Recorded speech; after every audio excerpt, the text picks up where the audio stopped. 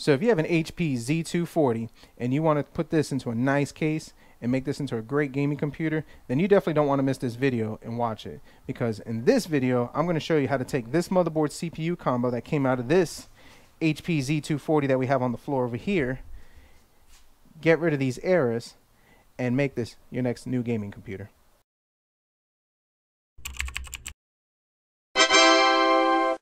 So we need to find another budget build to do. I've done Lenovo's, I've done Dell's, and the most popular one is the Dell optiplex 3020s, 10, the 70s, the 90s, the 920s, 790s, stuff like that, and even the precisions like T1700 and 1600. Those are the most popular one, and it's gone so far in that community as people have gone and made adapters just to make those work very easily. Well, as great as those computers are, and they're still great, I mean Intel 2nd, 3rd, and 4th gen putting i7s or Xeons in it, time is progressing and we need something faster. Newer games, the minimum requirements right now is I've seen some of them are starting to pick up at 4th gen Intels, and guys, we're getting kind of close. So we need to find the next bang for the buck that's going to work and that we can do a case swap. Now, office PCs are the greatest, probably best bang for the buck that you can find. These people take these computers, they're usually run with i3 Xeons 5.7s, they're real dusty, they're crusty, companies upgrade to newer ones, and these are tossed up or set up for recycle or auctioned out they can get from.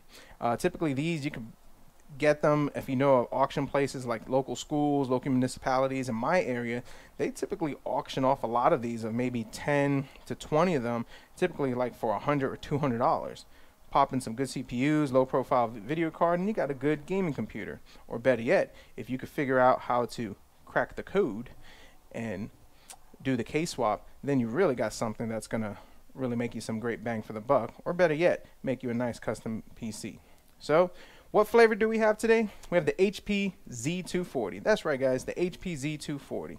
Looking on the eBay and the interweb and all that good stuff, these things typically are going for about $100 to about $150. It's high because everything going on in the economy, but at one time you were actually able to get these for $60. And if you find them for auctions or thrifts, you could probably get them for around the $50 to $60 price range. So if you see one of these, you definitely want to get them, and you'll see why in this video. Now with these, they are Intel 6th gen and 7th gen. They're the Intel C236, which were released in, I believe it's September of 2015. And Xeons, of course, are the greatest bang for the buck for it. DDR4 support, SSDs, all that good stuff. And guys, they perform quite well. But now here's the question. How do we take this and put it into a modern case? Well, that's what we're going to do. So in this series, we're going to do a part 1 where I show you and tell you and break down everything that you need to do to put it into a modern case. And then in part 2, we make a nice gaming computer out of it. So let's go ahead, let's open her up, and let's talk about what you're going to need to do. All right, so now that we got the camera angle switched, let's go ahead and let's open it up. So typically, I'm going to give you a full disclaimer on this. Number one, I've only done this for the Z240. I'm sure there are other motherboards that work for this, but if you have the Z240 motherboard, or if you have another series that uses the exact same similar motherboard, then this will work. This is very easy. It's really not that hard to do, and if I could do it, anybody can do it. So the first thing we need to do is just take everything out over here that we're going to need. So what are we going to need from this? We're going to need our hard drive, if it comes with one. We're going to need SATA cables. Why not? Because they're there and they're cheap. Your motherboard and your CPU cooler, and we'll talk about that in just a sec. So I've already gone ahead and I've already started disassembling this, and this is pretty much all taken out. And this power supply, guys, you can't use it. I mean, if you're going to pop this in another case, you're going to need a new power supply, and we'll talk about that and how to overcome this feat. Outside of that, you don't need anything else. Like the Dell optiplexes, unless you bought the adapters, you had to kind of splice some wires or other things. You don't need to do that with this, and this is what makes it great. Little ingenuity, and you got a good gaming computer. So just to kind of give you just briefly, we go ahead and we just take this out. All right. Once you take that out, just pop this thing up over here. You'll have several screws on the motherboard, and all you need to do is just take out these screws. Once everything is unplugged, like I said, unplug everything. Once you take out this motherboard, you don't need anything else.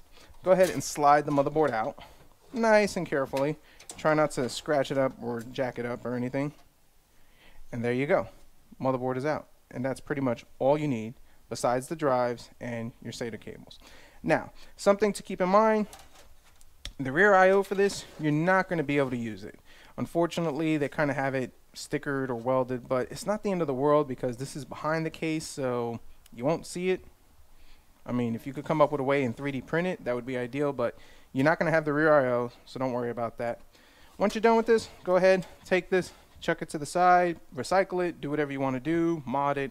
I don't know. I might have another project lined up for this, but do whatever you need to do and kind of get rid of it. So the other thing that you want to do is once you get the motherboard out, get out your mechanical hard drive, because this is a 1 terabyte. This is, guys, this is going to be your gaming drive, unless you want to make this your main drive. But this is where you're going to put all your games on. So we're going to take this out, and we're going to pair this with our solid state drive. So this just slides right out, pull into 2 tabs. Go ahead and slide these right out over here. Guys, 1 terabyte hard drive.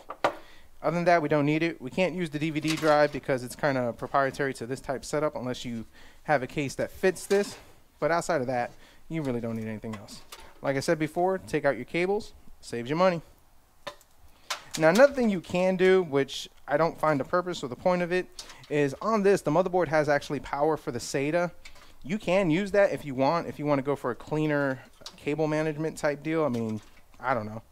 I've seen people use it. We don't because we're changing the power supply, so we have really no use for this. But that's an option you do have if, I don't know, if you want to do it. Okay, so we got the motherboard out, and let's talk about our options, what adapters we're going to need, and how we can make this work. So let's talk about the first thing, CPU cooler. The stock CPU cooler that comes up with it actually works out pretty good, but the issue they run into is that the screws to mount this in are part of the case, and well, you can't take them out and reuse them.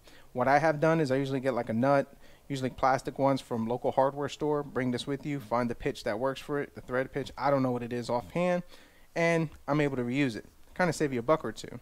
The other option is because there's nothing fancy about it, I keep these old Intel CPU coolers lying around. When people upgrade them, I just keep them and I use that. You could upgrade to a Noctua, Be Quiet. I mean, anything you want. You can put any type of CPU cooler that you want in here.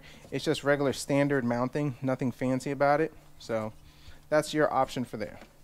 Now, next thing, let's talk about your power supply. So if you're going to swap out into a better case, you're going to need a power supply. You can't use that little square Mickey Mouse power supply because, well, number one, it doesn't have enough juice, and number two, do you really want to ghetto rig that and mess up your build? And number three, you want to put a nice video card in this. If you're going to go this far, you're probably going to put a decent video card, if you can find one, into it. So the first adapter that you're going to need is this. I got this on the old Amazon. This was like, I think, $15. I'll put a link below to what it is.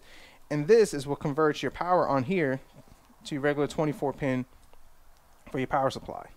So all you're going to do with this, no cutting, no splicing, just go ahead, put it into the white port right over here. Now the black one is what we talked about earlier, where it has that SATA power. Plug it into this white, or it's probably beige. Is that beige? Yeah, that's probably beige. Plug it into that one, and then this one is going to go into the white connector right over here. You're done. Up here, you have your CPU power connector. That will plug in just like normal. And then this goes into your 24 pins. So let's kind of take these two and temporarily marry them together. Let's make sure this is not powered up because that would not be good. And then all you got to do, boom, done. Guys, that's it. Now you can use any power supply you want. Any. I get asked this question all the time. What power supply can I use after doing any type of case swap, whether it's Dell, Lenovo? Guys, use whatever one you want. Don't matter. Just don't use one that's going to set your computer on fire. That would be no bueno, no bueno. So that's what you need to do as far as powering up. Now let's talk about the front USB errors. So now the next issue that you will run into is once you do this, just like Dell, it's going to give you like the front USB, front USB 1, front USB 2 is not working. What it's referring to is these two over here. This is your USB 3.0 right over here in the blue, and this is your USB 2.0. The way they designed is that there's a signal switch and there's a ground switch, and we got to figure out how to short it. Well, how do we do it? Thank you so much for asking. I'm going to show you how to do it. There's two ways to do it. There's the easiest way, and then there's the more practical, let's do this right way. So the easiest way to do it is I've been able to figure out what the pinouts for this and this is. If you're not worried about having your front USB 3.0 or your front USB 2.0, this is the way you want to do it. And let me show you. So first thing first, let me pull up my diagram right over here. Okay? So this is my diagram, and if you look, it has, for the USB 3.0, I have 10 pins across on the top and the bottom. The little square is actually going to be the one that's empty and not populated. So if you look over here, and this is making it as simple as I can, from left to right, pin at the end, right over here, skip 2, 1, 2, and the pin right over here, and kind of look at this diagram carefully. These are the 2 pins that you need to short out. Well, how do you short it out? You jumper them. What you're going to do is you're going to take a jumper cable like this, which you can buy these at the Amazon. I think I paid like a couple of dollars for it. They're not expensive at all, and they give you like a crap ton of them. You grab some of these, and what it is it's the female to female for these front pin connectors right over here. So I have one, and what you're going to do is you're going to jumper, and let's see if we can get this in the camera, pin all the way over here on the right, and it fits in. You're going to skip 1 and 2, go into the left next to it, and get another pin in there. So now you have your 2 pins, and this will short it out. There you go. So like I said, on the top row, you're going to go all the way to the end, jump that one, skip 2, jump that one, and then what you can kind of do is put a little bit of hot glue gun, because this is loose, because these are smaller pins, and that will hold that in place. Okay? Then the next thing that you want to do, and let's go ahead and get my next jumper pin, is deal with this yellow one over here, your USB 2.0. So now, here's my other paper diagram, and hopefully you guys can see it. So looking at it just like it is on the motherboard, you have the blank, which is the top over here, 7531, and you have 108,642. So I brought this out over here to kind of show you guys real quick, but when you plug it in, if you look, the pin on the bottom over here is blank. There's nothing in there. So what they did was HP has actually considered that their signal pin. So you take that signal pin right over here and you jump it to the pin next to it so it's a ground. Once you do that, which is real simple using the little jumpers over here, this and this. Once you do that, it's jumped. Then you can plug in your front audio right over here and plug in your panel connector, which we'll talk about that in just a second, a little bit, and you're good to go. So by doing these 2 right over here, this thing will boot up, you won't get the errors, and you're good to go. The only thing is that you lose your front I/O, and I'm actually going to show you a little trick on how to get these working with your front I/O. So keep watching, stay tuned. But it's very simple, and you won't have those errors on that. The audio doesn't require anything special or specific. All you need to do is plug it in over here, and you're good to go. So let's go ahead and let's show you the other way to do this, which requires a little more finesse, a little more work, but it's still very doable. Alright, so for now, for some of you that just want to have the front I/O working, here's how we're going to do it. So I just bought this. This is not to show you the way to do it or anything like that. Well, I just bought this, and you don't have to have this. In fact, I actually bought a low profile one. Why the heck did I do that? Now I can't use it for anything. But anyways, I bought this, and what all you're going to do over here is, if you see, remember what I talked about in our diagram, and let's go ahead and pull that up right over here. If you looked in our diagram, all we need to do is jump this one and jump this one, and it's really easy. So we're going to pretend this is the one on the case, because that's the one that you're going to modify. And we're going to get one of these jumper pins that I talked about. So what we're going to do is we're going to separate the pin from the plastic connector around it on one of them, and then cut the other end over here, and I'll show you. Alright, so we just took this out just like that. You just get like a little pin, pull it out, and now we have the pin we need. So what we're going to do is, and we're just pretending that this is the one that's inside your case, we're going to slide it into the bottom one right over here. Now the orientation is important on this, so make sure you line it up accordingly, which I already almost messed up my orientation. So kind of slide that in.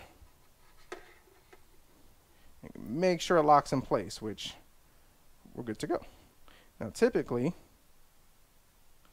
I have found that I usually have to push the tabs down just a little bit just to kind of make sure it cooperates. It only goes in one way.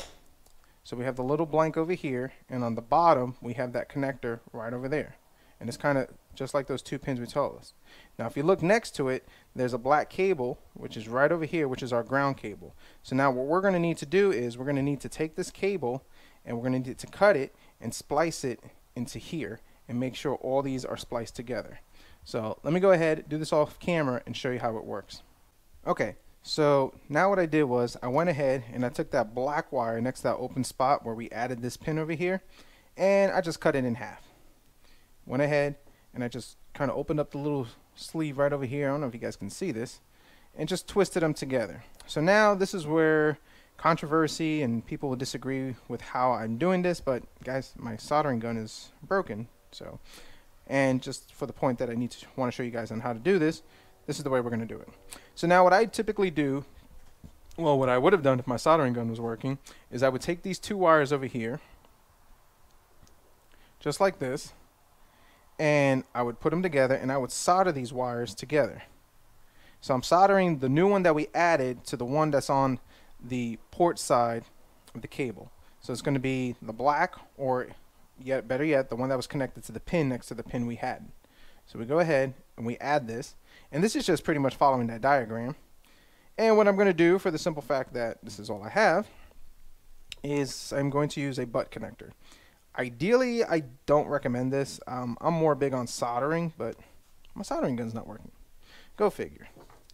And let's go ahead and let's crimp this. Okay.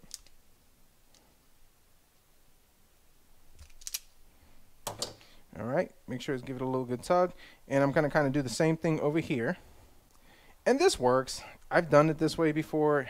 Like I said, I'm more looking for a cleaner look on it, but for the simple fact, just to show you guys, this does work, and this is another option you can do. Okay, slide that in there. Once that is slid in there, just kind of hold it in place and crimp everything together, which, all right, good connection, all that good stuff. Now, typically what I'll do is on this part over here, I would just tape this right over here with some black tape, and there you go. So now, if you've done this to the case, this will allow you to plug it in over here, your front USB 2.0. It will get rid of the error, and you'll have your front USB 2.0 ready to go. So we'll keep using this, we'll clean this up, and then when we're done with this, I'll show you guys everything and it working. So let's go ahead and let's show you the next fun one is going to be our USB 3.0. So now the next thing that we want to do is get our front USB 3.0 working and also defeating that error as well. So typically I have found this, and number one, the good thing about this adapter is that it kind of gives you guys a visual representation of how it works, but honestly this is probably the best way I figured out how to do this. So typically USB 3.0s, in a lot of the cases that I have bought and used, they usually just have a flat connector, and you really can't get access to these individual wires and cut them and splice them as you need. Well, I found this one on the Amazon. This was 10 bucks? I don't know. I really need to remember these prices. But this was like 10 bucks. And what this allows me to do is it gives me access to all those pins. So remember when we talked about, and let's pull this one up over here. Remember we talked about we need to jump the pin all the way over here, and this is the representation of how it is laid out on the board. We need to jump this one and this one. So by jumping these two, we can plug in our USB 3.0, the front works, and then we don't get that error. So what we're going to do is we're going to take this pin over here, and this is actually a little easier than I actually thought it was going to be. And make sure you have the right orientation, because you have one that has no pin on the bottom, which is the blank spot over here. So make sure you have the right orientation. You're going to take this wire right over here, skip 2, and make sure you're on the top row. So we're going to take these two wires, and we just need to jump them together. So now there's two ways to do this, and like I said, if I had a soldering gun, that would be beautiful, but I don't have my soldering gun and it's not working. And anyways, so what we're going to do is we're going to do the same thing. We're going to cut these, we're going to butt connect them together, wrapping them up with tape, and this is just for the video, just so you guys see it. There is a cleaner and better way to do it. Guys, soldering is great, but yeah. Anyways, so we're going to jump these two together, cut them, splice them all together so they're all running within the same circuit, the same thing that's running over here to the front, and we'll be able to use our USB 2.0. So let's go ahead and let's do that real quick. All right, so now we have the connectors, which is the one all the way to the right, skip 2, and the one over there. So it'd be 1 and 4. I don't know what the exact number ones would be. We'd be able to plug it in, just put a little black tape over here, and I'll actually clean this and make this look a lot better. And then this part over here, the cool thing about it is that once you've done this, when you're ready to transplant this into your new case, all you need to do is plug in your USB 3.0 into here. You're ready to go, no errors. So now let's move on to the final step of what you'll need to do the swap, which is the front panel, power button, all that stuff. And then we'll fire it up, and I'll show you guys that we are ready to put this into a new case. All right, and the $1,000,000 question is how do I turn it on? Because if you look, do I still have it over here? Nope, I don't. Well, if you look, the all the connectors are kind of intertwined for the power, the hard drive LED, and the power LED. So how do we turn it on? Well, let's take a look at my magical diagram. So this is my diagram, and this is exactly how you're going to look at it on the motherboard if you take the motherboard this way and you flip it this way. So pretty much, if this is my torso this way, the rear of the I/O of the motherboard is going to be that way, and the connector is going to be right over here. So if you look, we have the white connector over here, which is for our power, and we have this one, which is for our power button and our HD LED. So we have a series of 10, and then in the middle, on the 5th one, on the bottom row, all 5 are accounted for, but the middle one on the top row over here is actually missing one, and that's kind of our reference point. Now, if we look at my diagram over here, we have 10. 1, 2, 3, 4, 5, 6, 7, 8, 9, 10. So if you look, the power switch, and this is going to be positives are going to be on the left, which are going to be towards the PCI Express ports over here, and the negatives are going to be towards the top over here where there's pretty much nothingness. So if you look, we have 1 and 2, 3, and this is our blank. After on the bottom row, the ones next to it, this one and this one, is going to be your power switch. The one next to it after that, this one and this one, is going to be your hard drive LED, and the one right up here is going to be your power LED. So then the blank one. Now, what I did, just to kind of give you guys a visual representation of how this is going to look, we're going to take this right over here, and our red is going to be our hard drive LED, which we determine is going to be on the bottom. So make sure that we have the positive with the positive right into over here. The next one is going to be our power LED, well, our power switch, which is going to be right next to it. And then our power LED is going to be right up here. And I don't know how well this shot comes in, but hopefully my diagram gives you a better representation of how this works. Which would go right up there and right up over here. And there you go. If you look, as you can see, we have all our connectors. Now the only thing is not accounted for is our reset switch. Maybe it's there, I don't know, but a lot of cases I see don't have it, and well, who really uses the reset switch anymore? Just unplug it or something. But that's what we're going to use to power this thing on. So now that we've gone over the front USB, the fan, the power, let me go ahead, put this together on a test bench real quick, show you guys booting it up with no errors, and then we'll wrap up this video. Alright, so we got our USB plugged in, and we have our adapter over here, which even though it doesn't have the USB 3.0 ports for it, it's still grounded right over here to the signal port, so it'll work just as fine. And then if we plug in a USB 3.0 right over here, it'll work just fine. So let's go ahead, let's power up, and if we look, we got all our power connectors as we talked about before. Here goes nothing. Kind of helps if I turn that on, right? All right, here we go. Let's watch this thing boot up, and as you will see, we're not going to have any errors.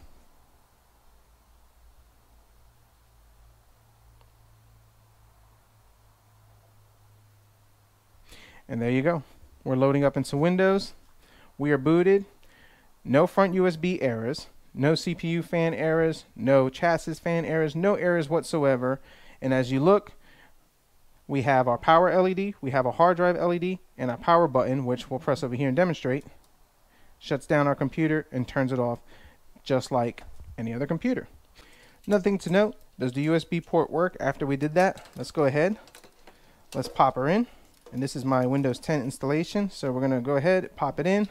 And as you can see, there you go. It works.